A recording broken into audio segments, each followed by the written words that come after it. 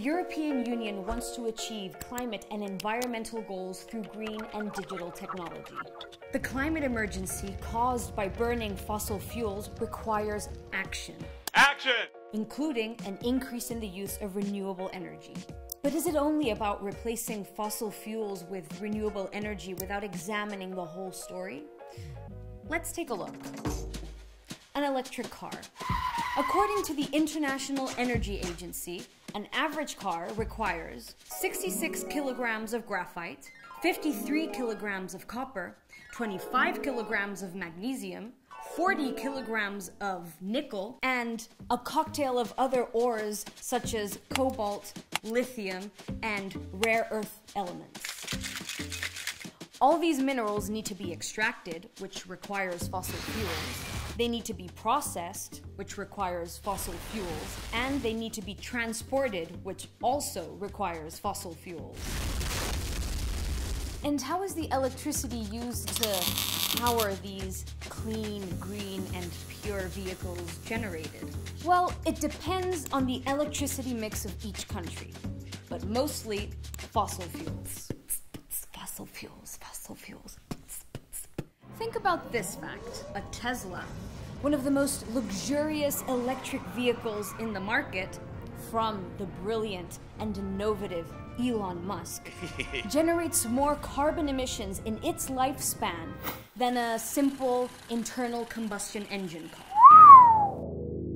So that means that internal combustion engine cars are better? Absolutely not.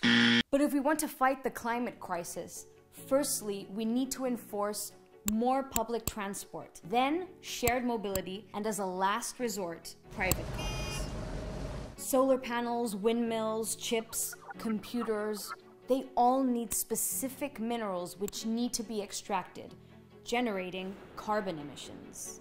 Most of the minerals come from Latin America and Africa, and most of the rare earth metals from China. As we are proposing an energy transition based on clean technologies, we are adding a massive demand on raw materials over existing ones. Extractivism is the removal of huge quantities of raw or natural materials from the entrails of the earth that causes disorder to its territories and the ecosystems. It is skyrocketing year by year, and the so-called clean technologies have a great share of responsibility because they are intensive on mineral extractivism. Extractivism is polluting the air, the water, the soil, and destroying biodiversity.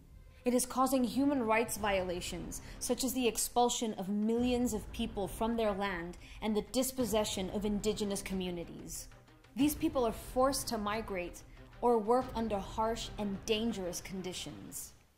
But the European Union doesn't seem to take into consideration all these elements. They go on investing more and more money towards green and digital technologies through EU funds like the Next Generation EU, Invest EU, Repower EU, and the Innovation Fund. Hashtag make sustainability fun again. Going back to the electric car. In the case of Spain, the Strategic Private-Public Partnership Project received 4,295 million euros to promote electric cars, which mainly go to big corporations like seves. So what should we do? First, we need to overcome the myth that technology is the solution. Technology ought to have a role, but it cannot be the only answer to political problems. Secondly, we need to dismantle neocolonial power relations and unequal exchange and transform North-South relations to make it sustainable, fair, and democratic. Thirdly, we need to expand urban mining, recycling, and the right to repair. Most important of all, it is necessary to embrace the degrowth in the use of materials and walk towards a fair global economy that takes into account the planetary boundaries.